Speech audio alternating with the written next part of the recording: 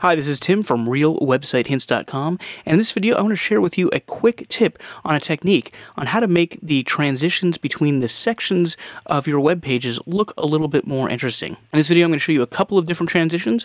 One is this wave transition that I created here, and then the second one is this triangle transition sort of pointing down to the next section. Of course, you're not limited to these two designs. As a matter of fact, online I did find this other website here, which is a mountain resort, and they've got some really interesting mountain style transitions between their sections, as you can see here.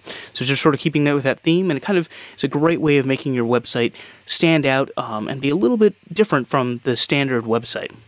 So let's go ahead and take a look at how we do this. So the first thing we need to do is, in Photoshop or some other photo editing software, we need to make this transition here. In this case, I chose to make a wave-like transition, and you want to make it the same color as the section that it's going to be butting up against. So you just find the hex color, add it into, in this case, Photoshop, and I just used a paint bucket effect. I drew a wavy line and then used the paint bucket effect to paste it in here. And then I did the same thing with this triangle effect. And as far as size goes, I made the width of this 1920, and then the height is about 170 pixels. And for this triangle, I made the width about 500 pixels, and then the height around 67 pixels or so. And then it's really important after that is you want to save these images as PNGs. I found that for some reason saving them as a PNG 24 versus a PNG 8 seemed to work better.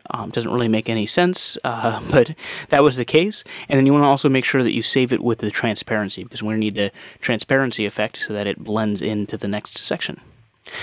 And then here in WordPress, go ahead and just edit your page. And in this example, I'm using the Divi theme, but this should work with a lot of other page builder themes. But I really like the Divi theme now. The Divi theme is definitely one of my best themes. They're actually going to be adding some major upgrades to it in the next month or so, where we'll be able to actually edit your pages on the front end. So I'm really looking forward to that. And if you're interested in Divi, you can check out a sponsored link I've got in the description below, or you can head over to realwebsitehints.com/Divi.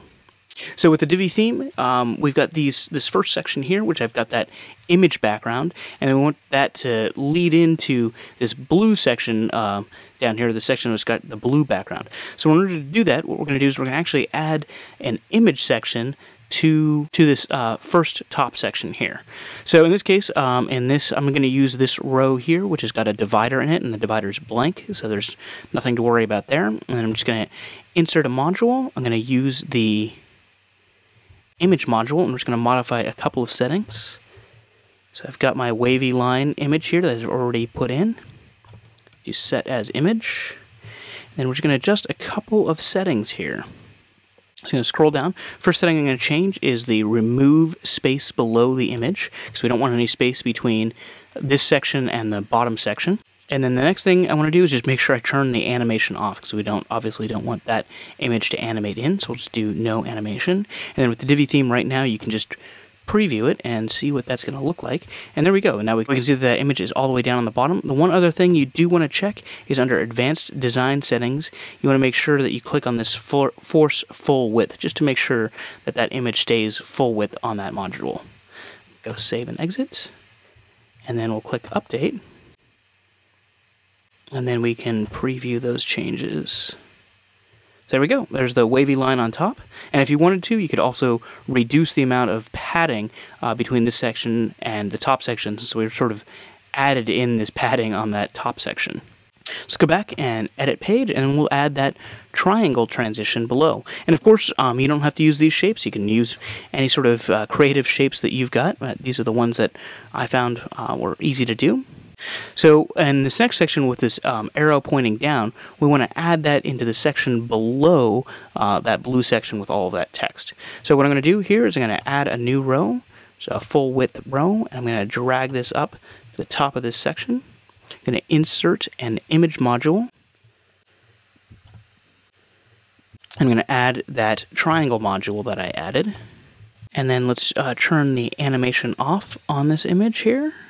So no animation, and we'll click save and exit. And then we need to turn the top padding off Here, for this entire section here, scroll down here to where we find the top padding, and it's already set to 0. We can click on that and make sure that that's saved. Save and exit. And then on this row here where we added that image, we also need to make that padding 0 as well. So we just scroll down here. We'll make the custom padding 0. And click Save and Exit. And there's one other thing I need to do with this image here, and that is make sure that it is centered. So we're going to change the alignment from image alignment left to image alignment center. And we can go ahead and just preview that right in Divi. And there we go. We can see that that triangle is appearing right at the top of that section. Click Save and Exit, and then let's just see the final product. So we'll click Update, and then we'll go View Page.